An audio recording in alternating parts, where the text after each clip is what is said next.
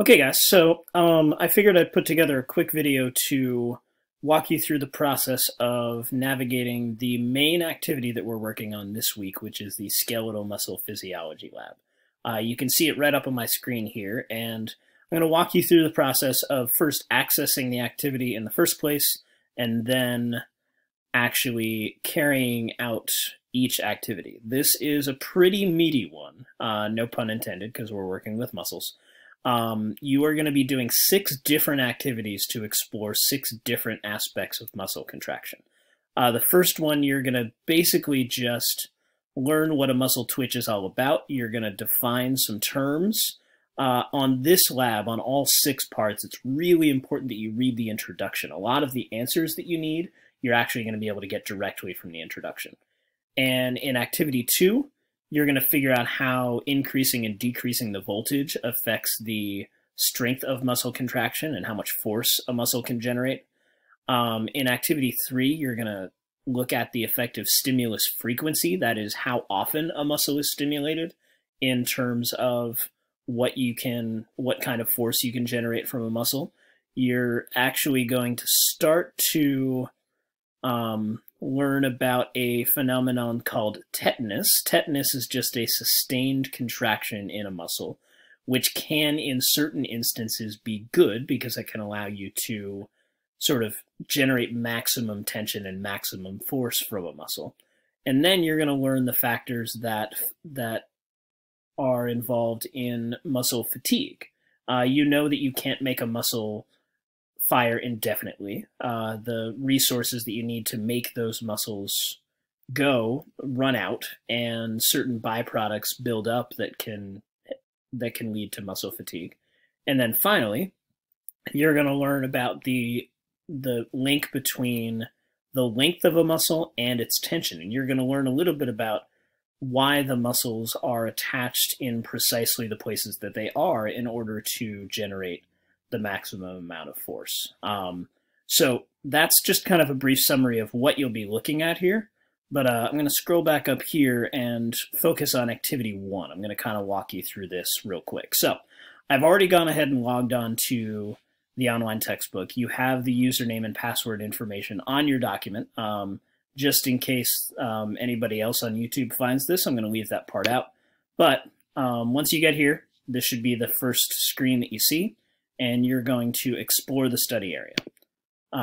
You can launch the e-text if you want, but you're just going to be able to read the textbook. So this is the same screen we were on last week, so hopefully if you've been keeping up, you should be familiar with it. And just like last week, we're going to go to this left-hand menu over here, and we're going to choose Physio X. This is the suite of virtual labs that we have at our disposal, and the one you're going to be doing this week is exercise 2 on skeletal muscle physiology. And you can see here, we are leaving off the very last activity, activity 7, but I do want you to do the first 6. So like I said, this might take you some time. There's really this and one other short activity to do this week. So take the time to really do a good job on this. So I'm going to go ahead and click on activity 1, and it should open up in a separate window. So as always, you have options as to what you can do here. I would definitely spend some time reading both pages of the introduction. In this case, as you're reading the introduction, look back at the questions, because odds are you're going to be able to answer some of those questions using the information in the introduction. So it's going to be really important here to read the introduction so you can get what you need. So I would also like you to do the pre-lab quiz after you read the introduction, just to make sure you have kind of some of the terminology down. But in the interest of time, I'm going to go ahead and skip right to the experiment. And again, these experiments are pretty easy to navigate because it's going to tell you exactly what to do. In a perfect world, it would all show up on the same screen. But, and actually, let me see if I can do that.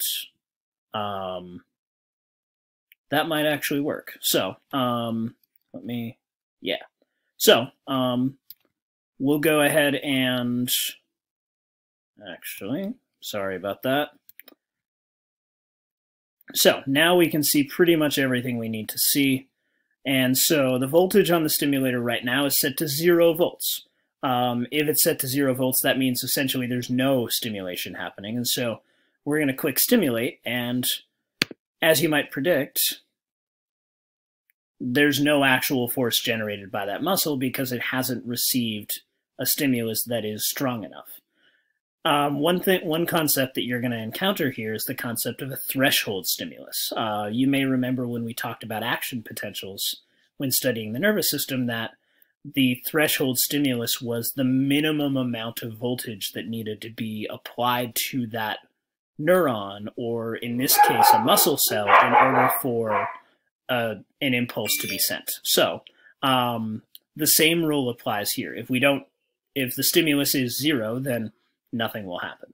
So we're going to navigate this just by clicking next. And it tells us exactly what we just talked about. And then you're going to scroll down here and click on record data. And the key thing you're going to be looking at here is the latent period. That is the period between when an action potential is sent and when the muscle actually generates force. Because there's a lot of chemical reactions that need to happen to make sure the proteins, actin and myosin, in a muscle fiber actually bind together and generate force. So if we go to the next one, we're going to go ahead and increase the voltage to 3 volts. And this goes in increments of 1 volt, so that doesn't take any time at all. And then it's going to tell us to stimulate again. This time, we actually generate some force. We can see that we generate a force of about 1 gram in this case. And then when we click on next, we note the muscle force that developed, which is about 1 there, and we're going to record that data. And again, we don't need to write anything down because it's going to record everything for us. And it's actually going to graph this stuff really nicely. So now we're going to clear the tracings so we can have a fresh palette to look at. Canvas palette? I don't think that's right. Anyway, so now if we go to next, we're going to increase the voltage to 4. And we're going to go ahead and stimulate again. And this time it's telling us to note that the trace starts at the left side of the screen and stays flat for a short period of time. You'll notice just to the left of the display, there's a tiny little interval where it remains flat. So really look for that closely. You see that it doesn't start right on the edge there. There's a little interval here. Our goal here is to figure out how long that interval is. So the force is a little higher. It's about 1.32, as we can see here, as compared to 1.04 before. And now, the period of time that elapses between the generation of an action potential and the start of muscle tension development is called the latent period. That's something you would have gotten from the introduction and something you would have defined in the first question. So now, this is where we get our data. So we're going to measure this, and what we'll do is we're going to click the plus button here, and when we do, we'll notice the yellow line starts to show up. You can start to see it emerge right here. And what we're going to do is we're going to keep hitting plus. You can see that I got up to 1.60 milliseconds here, not a lot of time. And then we're going to keep going, and we're going to watch for when this force first goes above 0, when we first start to generate force. That would represent the time after the latent period. So the last time for which we have 0 force is the latent period that we're looking for. So 2.4, there's still nothing. 2.8, there's still nothing. 3.2, you notice that we have a little bit of force. Not much, but enough. So we're going to backtrack a little bit to the last time it's 0, and now the yellow line is positioned correctly, and we record our data. So now we're going to clear those tracings, and we need to predict whether or not the changes to the stimulus voltage will alter the duration of the latent period. There's no right or wrong here. You're going to find out. And I'm going to say that yes, changing the voltage will change the latent period. The bigger the voltage, the longer the latent period. You may disagree, but we'll find out one way or the other right now. So we're going to go ahead and increase the voltage by 2 volts. So we're going to go from 4 to 6. We're going to stimulate. We're going to observe the tracings. We're going to measure the latent period just like we did before, and then we're going to record that. So we'll stimulate at 6 volts. We notice that it gets up toward 2 there, 1.65. We're going to measure and find the place where it first gives us any force at all. It looks about the same, but it's hard to tell. 2.4, then 2.8, then 3.2. Again, 3.2 is the first time we see any force. So the latent period, again, is 2.8 seconds. So we're going to go ahead and record that data. So far, turns out I was wrong. It turns out that the latent period is the same no matter what. So let's double check, because we need to do this until we get to 10 volts. So I'll go ahead and do this for 8. You'll see this curve show up in yellow. Again, a little higher. You see a slight increase in force to 1.81. We're going to measure that again, and we're going to see when it first shows any force at all, even a small amount. 2.8, 3.2. Looks like our latent period is the same again. So I'll back up here to 2.8, and that's our latent period again. And finally, it tells us to get all the way up to 10 volts.